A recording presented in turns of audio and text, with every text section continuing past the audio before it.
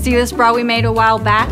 Both threads for lock stitches and zigzags never really match the fabric. We ordered full boxes of thread from our supplier twice to get matching colors, and we only needed a few hundred meters. This used to happen all the time, but not anymore. This is our new digital thread dyeing system from Twine. It's called TS1800. Just load white sewing thread here, select the color and the length we want on this screen, and it dyes the thread digitally. When done, we can sew the thread immediately. And look, it matches.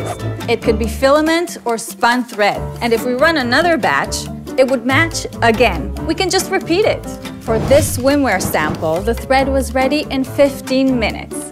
We will also use the Twine system to produce a small batch of this item, and this dyeing process is waterless. So we're cutting down on shipping and waste, and our thread dyeing doesn't pollute. That is making a big difference. Let's go digital.